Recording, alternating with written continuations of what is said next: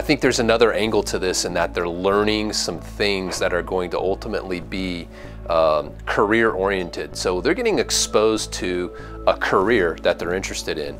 Architecture, building and construction, design, computers, computer programming, web design. I think they're getting exposed to careers that they may have an interest in, and one of two things is going to come out of that.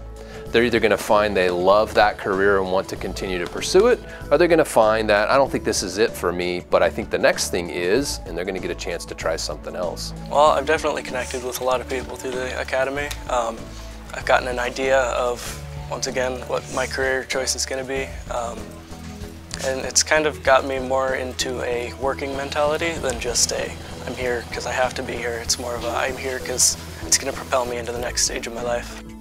So what I've tried to do this year, and it worked out fairly well, was to include projects that students have to create with their own hands, using technology, using materials, building things, as a summative instead of an essay for a unit exam. Students really, besides learning, they have a good time too. With the seismic lesson that we have, it's a competition to see whose building can hold the most weight and withstand the most shaking. So students are definitely engaged in that. We have a good time.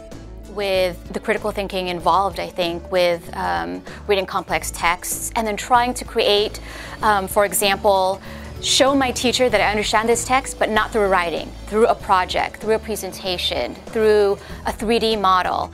I think that really, really stimulates them to think outside of the box, and that is so critical for careers out there, for competitive fields. We also study heat and energy transfer, and students use that information to understand the design principles of passive solar homes.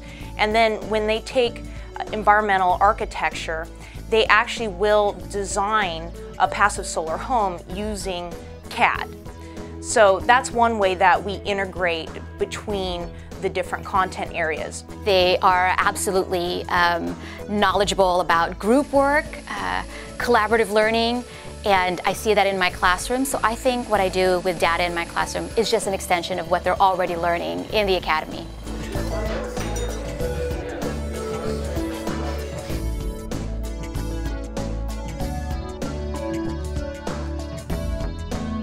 We go on field trips to museums like Intel Museum. We build in the shop. All the props that we do for the plays, those are built by data students, and with working with the tools, and you get real-world experience on, construction, and you get to apply that and put that on a resume. It looks good for when you're going to college. We get to work with some of the programs that they use in college, like Revit and AutoCAD, and it's good to see that it helps transfer to the next level, and it goes hand in hand. We work collaboratively with many of the departments here at Monterey Trail, including theater, the athletics department. You could maybe speak a little bit more about this. Mm-hmm. And we also we support the school with various projects that teachers have or departments have.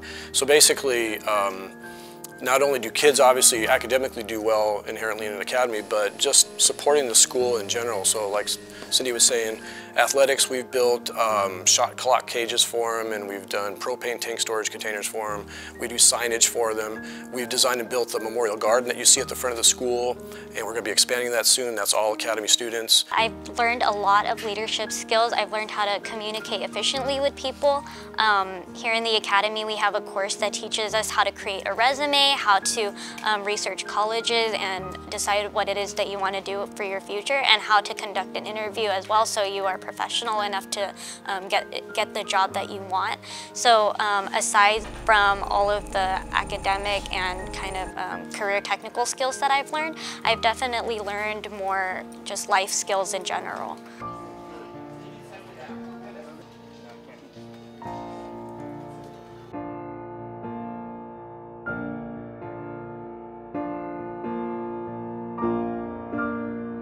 I think we're definitely planting the seeds for the next innovative ideas in these career technical education programs, and we're hopefully developing the interest amongst the next workforce that we're going to need to be able to do some of these career technical education things. And I hope we're building programs that inspire some kids to go on and go to college and study what they want to study, but have a focus for what they want to actually do. I think this is where the beauty of the Academy lies, because really we're a family. And I started out 3 years ago with a freshman advocacy class, and I've really gotten to know them because I spend half an hour every week with them, plus they're in my biology class, plus they come back to me for AP biology, and I see them at meetings and field trips, those types of things. So we really get to know the kids on a core, very intimate level, and we can all support each other in having all of those students succeed.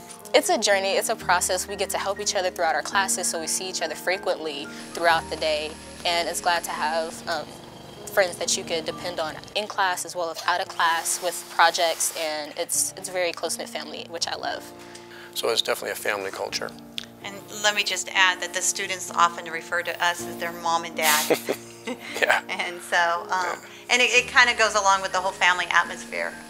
We like to make the students feel like they're supported, and we truly do care about each and every one of our Academy students. And all of our staff do. It's an amazing site that we work at, and I'm very pleased, very happy.